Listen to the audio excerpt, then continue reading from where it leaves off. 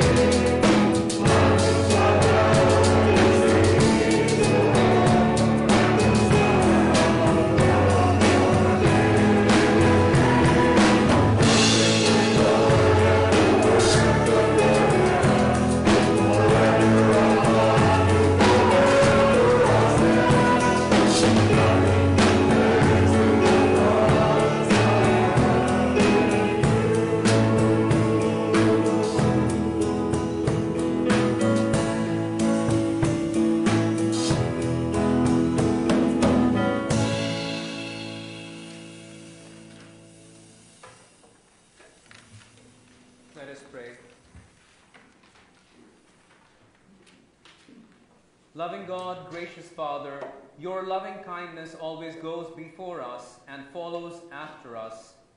Summon us into your light and direct our steps in the ways of goodness that come through the cross of your Son, Jesus Christ, our Savior and Lord, who lives and reigns with you and the Holy Spirit, one God, now and forever.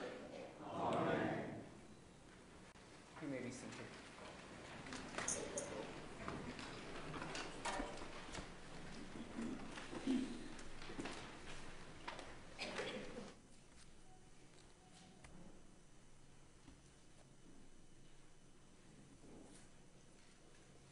Our first reading is from the book of Jonah, chapter 3, verses 1 to 5 and 10.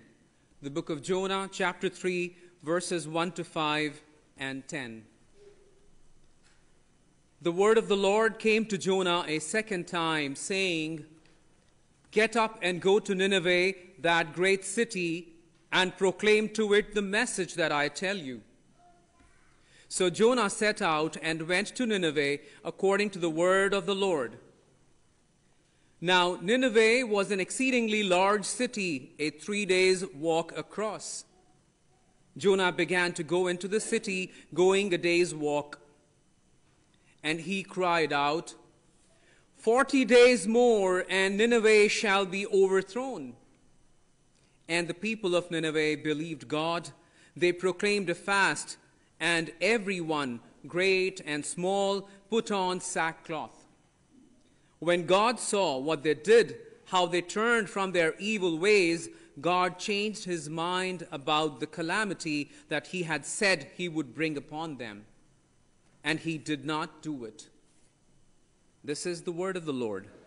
Thanks be to God. The epistle reading is from the first letter of St. Paul to Corinthians, chapter 7, verses 29 to 31.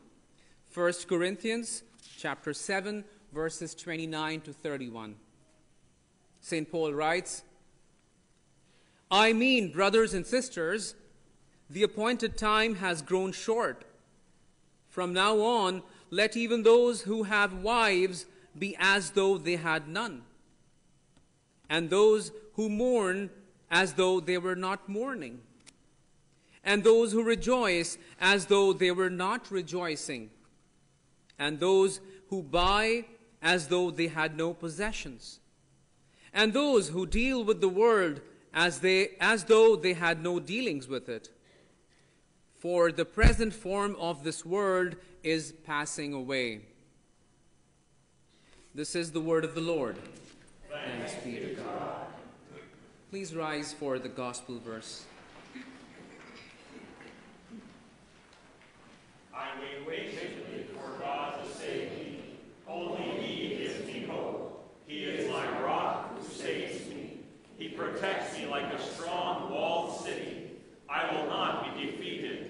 My honor and salvation come from God. The Holy Gospel, according to St. Mark chapter 1, verses 14 to 20. Glory to you, O Lord. After John was put in prison, Jesus went into Galilee proclaiming the good news of God. "The time has come," he said. "The kingdom of God has come near. Repent and believe the good news." As Jesus walked beside the Sea of Galilee, he saw Simon and his brother Andrew casting a net into the lake, for they were fishermen. "Come follow me," Jesus said, "and I will send you out to fish for people." At once they left their nets and followed him. When he had gone a little farther, he saw James, son of Zebedee, and his brother John in a boat, preparing their nets.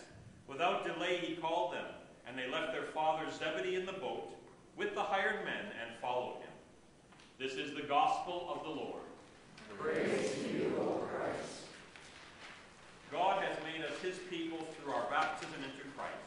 Living together in trust and hope, we confess the faith.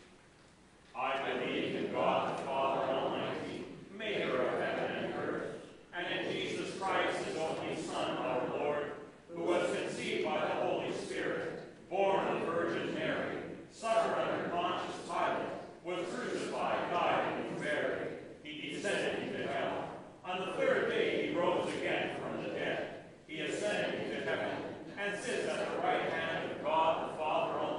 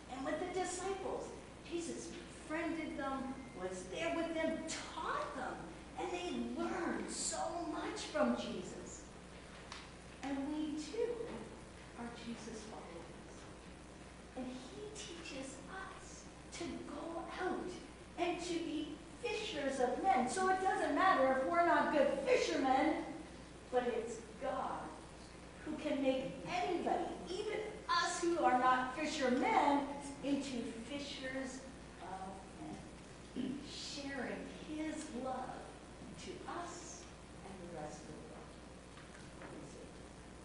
Gracious Heavenly Father, we thank you that no matter what, you help us to be fishers of men, to share your love with others. Be with us each day as we do that. In your name we pray.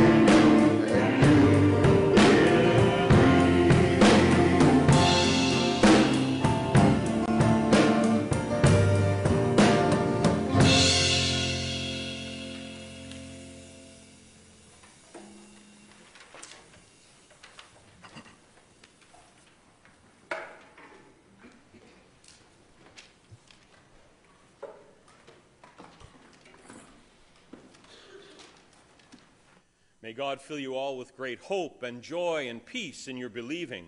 Amen. The message today for the third Sunday after Epiphany is from the prophet Jonah, chapter 3, the account of his facing the big, great, evil city and how God changes his mind. In the name of the Father, and of the Son, and of the Holy Spirit. Amen. Prophet Jonah is one of my favorite biblical people, apart from Jesus in the gospel accounts. My other favorite is Apostle Thomas, who he and Jonah have a lot in common, actually. They have common threads in their personality, as most of us have those same traits. Jonah didn't want to be God's prophetic voice. Personally, as a young person, I wasn't in desire of the ministry either. Church people I grew up with saw that in me. My pastor very subtly put me on that path. Sometimes a person would say to me, "Oh yes, love life, still living the dream." I usually respond, "Well, I'm living God's dream. I'm not sure it's mine, but I've learned to accept it." That's the key. That's the key connection we have with Jonah and those like him, accepting the path God unfolds for us. No one has to be in love with what they do or how their life changes as in a celebrity sort of way. It's entering into a life of trust without always controlling the outcomes, at least not fully. Letting the Holy Spirit empower, propel, push us forward. For it is God's grace alone that has even kept me into the ministry nearly 25 years. You need God no matter what life brings your way. I get a prophet Jonah. I get the disinterest in God's calling. He's not frightened, he's just not really into it. Preaching love to Israel's enemy? No thanks. He's got to be on the right side of history. That's important. Being on the right side of history. And Jonah himself, though, isn't on that right side. He thinks he's doing what's best for himself and Israel's salvation history by not wanting to let Nineveh off the hook. And then he follows his own desires, but eventually God brings him back to where he wants him. Being on the right side of history, that's a phrase we hear about a lot now. And in a way, it's an attempt to learn from the past that not every enemy is always 100% evil and not every good guy is 100% righteous. But taking the side of the suffering, as our Lord Jesus had done, is always good. But this takes me back actually to my last year of university, 1995. I got elected president of our student art department club, and that covered all the fine arts, the music, even the English departments. And my first duty as president, not to bring in coffee, not to have more showings in our galleries, but I had to help organize and lead a Buffalo-wide boycott of the then new KeyBank Sabres Arena. You might remember when that was being built, which had planned to drain dollars from the arts and theater budget. So we all visited businesses, we were all fired up, we made flyers, even formed a protest line with fellow marchers, and nearly got arrested because the police weren't all so sympathetic to that cause. But looking back, it was a wonderful experience, and the arts community still thrives, and if nothing else, long before the internet, it created awareness of how public money can be spent. But no one wakes up in the morning and decides, "Oh, I'm going to be a leader or a prophet." They are chosen. They are led through God's plan, through the vocations he gives us in the world. And we all know it's not easy. We know about Jonah in the whale's belly, but we don't know much else. He lived about 600-700 years before Jesus' birth. God wants him as a prophet, much to his discontent. The idea of going all the way from Israel to Nineveh, which was a big city in today's Iraq region, that turns him off. He expects no one to listen, number one, and Nineveh looms large, a city that takes 3 days' journey to walk through. They're famous for their cruelty in combat and capital punishment, hated by Israel and any neighboring land, and some of it is well-placed fear, some of it is myth and superstition. The call to face Nineveh makes Jonah quickly board a ship to Joppa. That's near the Mediterranean coast, near today's Tel Aviv. Tarshish is the goal, and that's what is believed to be modern Spain. The opposite direction, really, of Nineveh. But our reading today happens after Jonah gets thrown overboard to calm the waters of the storm. He's in the whale's stomach 3 days and gets spit up onto dry land and begins facing Nineveh. God saved his life for a purpose. He wants these other people saved just as he wants Jonah and Israel saved. And God speaks to him a second time now. And then he goes to where he didn't want to go and walks into the city barely one day's journey, speaking a direct short phrase, 40 days more and Nineveh will be overthrown. Now Jonah's speech, if you look into the Hebrew language where it's written in, is almost borders on what we'd call verbally abusive. It's loud, probably angry. Overthrown in the Hebrew supposedly comes from words that were anchored in old farming communities, like overturning the dead, dry soil so new crops can be planted. So they either will do something different in 40 days or God will just make nothing out of them. And there's a tone. The Hebrew words even tell us there's a tone, there's an attitude. And tone of voice, as we know, is as much of a communicator as words, if not more. Ask an unsettled person how they are, and the way they say, I'm fine, can say many things. Jonah is aggravated and maybe somewhat privileged. He's on God's side, and he enjoys preaching the threat of harm. Of all the messages to deliver, Jonah gives one sentence of upheaval. But God knows where he's at, as he does all of us, and chooses immediate, full-on compassion, mercy, and hope.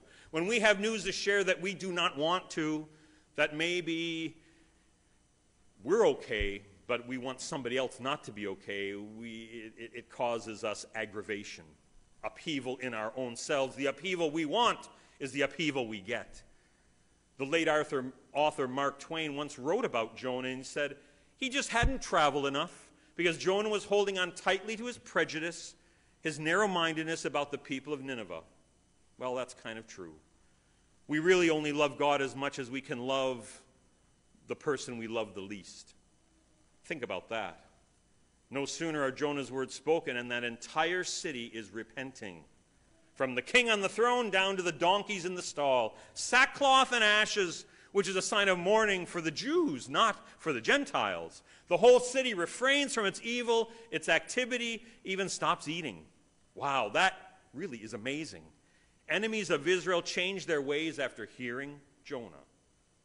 Now it makes us ask, well, did that repentance last? Who knows? Not sure, but unfortunately their war machine, according to Jewish biblical, extra-biblical history, said the war machine continued long after Jonah's time, and in less than 100 years, Nineveh got destroyed by what is now modern Iran. They were called Medes then. But our God is a God of second chances. Jonah didn't understand that we don't get to tell God whom he should love. God desires a relationship, and that takes trust and love and time and patience. He smiles on the sorrow of those who turn away from their sinful paths. He validated Nineveh's outward changes, and he saved them. But there's no biblical record of any of that in that city becoming followers of the promised Savior who is still to come. But repentance also doesn't grow just from God's law. Reading over the 10 Commandments won't keep anyone from making mistakes. Thinking God will strike us down will not create a love-based following. Repentance grows from the gospel, the good news that God fills you with his Holy Spirit, and that Spirit arrives with the power to make your waywardness into a win for God. The Spirit gives you and I the gifts that make repentance a reality every moment of every day. And when it doesn't happen, when the fruit of our lives grows bitter, that is really just our own lack of trust. We still want to do it our way on our time frame, and our way never works. God's way always works. The key is that he shares as he lines his will up with ours, and he makes his path become our path as though we don't even think we had our own path. That's how God works, and that's the gospel that transforms. Grace grows repentance. Jesus' cross frames all that we say and do, because the gospel of Jesus sets the tone. And what about the tone of the church in our world? Not just ours here, but all around the world. Is the tone of church as one of love or hypocrisy? If we want to call people to respond to God's grace and mercy, our tone is as important as our words. Yet I know so many people who've been put off from church and Christianity, not by the message really, but by the tone communicated by the messenger.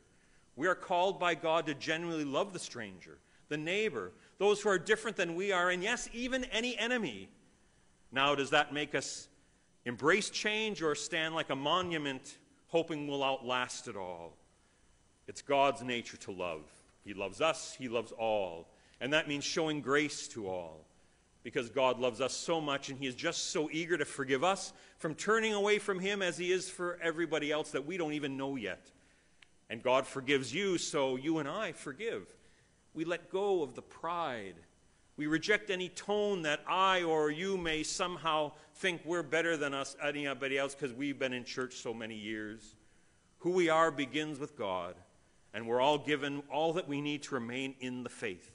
Our identity as his children, brothers and sisters of Jesus Christ, comes from the water and baptism. It is shaped by the power of the Holy Spirit and trained with the Scriptures. With an identity in Christ, we are turned away from any selfish sins and return toward his way forward. That is the good news of Jesus in the gospel, and that always makes it happen. Not returning to the same old way, but the way of new life, new love, mercy, and grace. The ways of our God who will do anything to redeem and save you, including become truly human in the body of Jesus, suffering under Pontius Pilate, crucified on a Roman cross, bleeding, dying, and forgiving. His death brings life to everyone. His resurrected life creates an eternal life safely tucked away in heaven. So walking forward in faith like Prophet Jonah, we are the animated, moving body of Christ on earth and are called to exist, not for our own sakes, not just so we may experience God's love and mercy and no one else, but rather so our very lives bubble up over with the gospel truth of that fountain of life that comes into our life, that can be enjoyed by every person we encounter, because we have so much more in common with others than we think. Everyone needs a life of faith and some hope in Jesus. It may not be our ideal calling. It might be hard. The enemies that we face might even be in our own church camps one day. We may not always be living the dream, but when it's God's dream, grace will grow us very good in the gospel. Amen. In the name of the Father, and of the Son, and of the Holy Spirit. Amen. And now may the peace of God, which goes beyond our human understanding, guard your hearts and lives in the one true faith in Jesus Christ, now and always. Amen. You may remain seated as the offerings are gathered.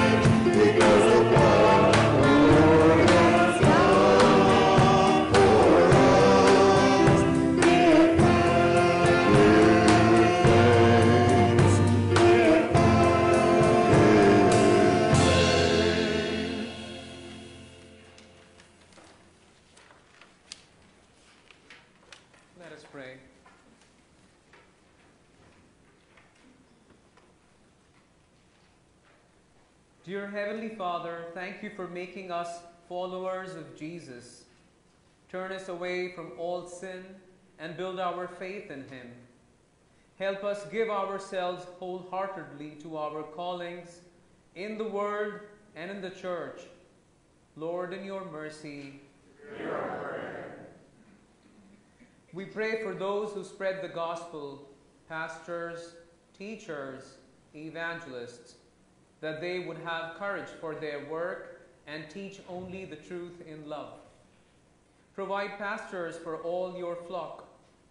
Bless those studying for the public ministry and encourage those who are struggling with a call to serve you in this way.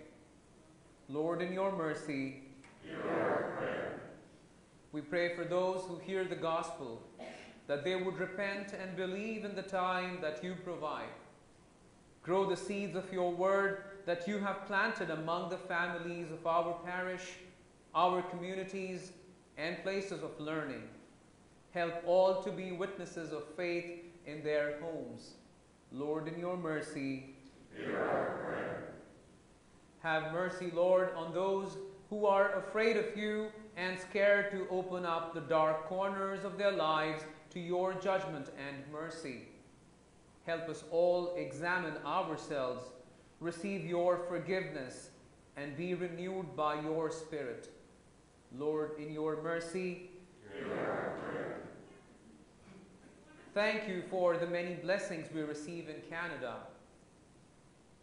Meet the needs of those who do not have enough for daily life, and uphold this country in peace and prosperity. Lord, in your mercy, Hear our prayer. we pray for the sick and those near death whose appointed time has grown short.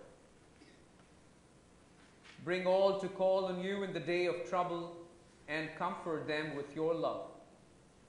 Be with those among us who are sick,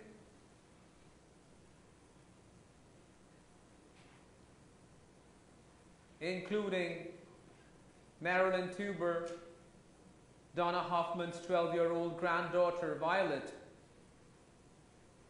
Aaron Pfeffer, Janice Mueller's nephew Zach, Anne Schneikart, Tammy Granton, Jeff and Sue Knoll, and Sonia, Eric Hilwitson, who is Ray Anderson's son-in-law. We also pray for soul members, Anna, John, Pauline Honey, and John Repke. We pray for Emily and Rhoda, and we also pray for Marjorie. And we also pray for all those whom we know in our hearts. Lord, grant them relief in your own time and will. Lord, in your mercy, Hear our prayer. Lord, you have called us to follow your Son in repentance and trust. By your Holy Spirit, strengthen us when we are weary. Fill us with hope when we despair, and give us your light when we walk in darkness. For you alone are our rock and salvation. We ask this through Jesus Christ our Lord, who lives and reigns with you and the Holy Spirit, one God, now and forever. Amen. Taught by our Lord and trusting in his promises, we are bold to pray.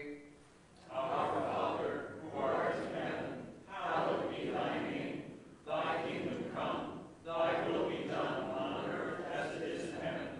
Give us this day our daily bread, and forgive us our trespasses, as we forgive those who trespass against us. And lead us not into temptation, but deliver us from evil. For thine is the kingdom, and the power, and the glory, forever and ever. Amen.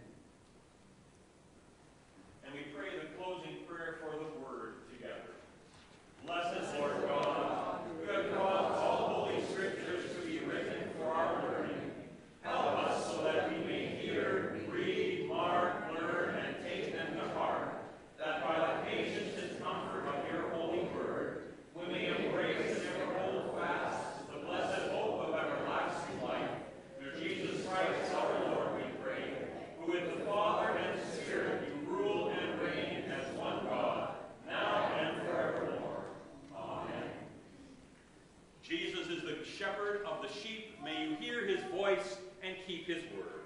Amen. Thanks be to God. Jesus is the pathway that leads to life. May you follow in his narrow way. Amen. Praise be to God. Jesus is the vine and we are the branches.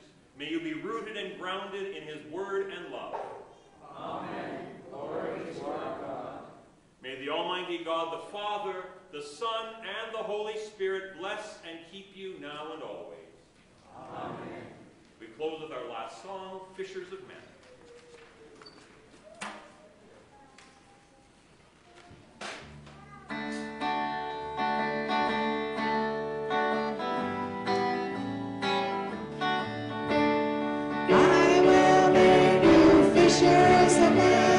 Fishers of men, fishers of men, I will make you fishers of men if you follow me.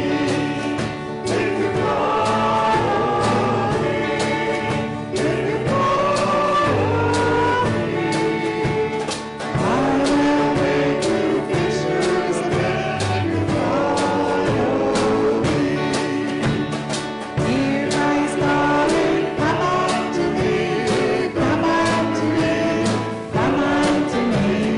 Hear Christ calling, come unto me, and will give you rest. I will give you rest. I will give you rest. Hear Christ calling, come unto me, I will give you rest.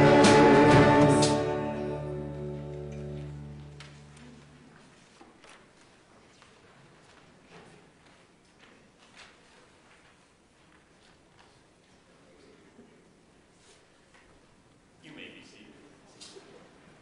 I'd like to extend a warm and gracious welcome to all of you gathered for our service today. We did want to welcome a couple new members joining the band today. Peter, I don't have his last name, but wonderful. Wonderful. And nice to see Teresa back up here and playing guitar. It was really nice to have some other musicians join us today, so that's wonderful.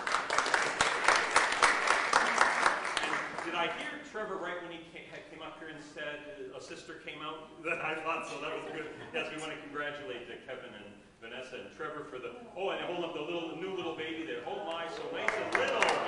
Congrats. Wonderful lot that's happened today. Pardon? Sierra, nice, thank you. Wonderful. Welcome, Sierra. Is Judy Mason back there? I know she had an announcement. Yes, I remembered and so did you. Good. I hope everybody can hear me. There's flyers at the back.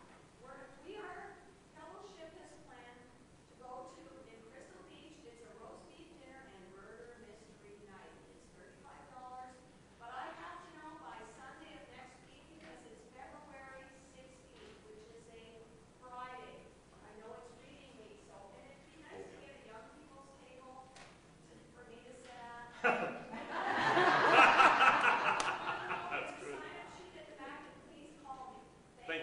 Thank you, yes. So a murder mystery, Crystal Beach, the 16th of February, and she has to know by next week latest, so thank you for bringing that forward. Anything else in the bulletin we need to highlight or announce or mention today? I don't see anything. Let us go in grace, serving our Lord in peace and joy. Thanks be.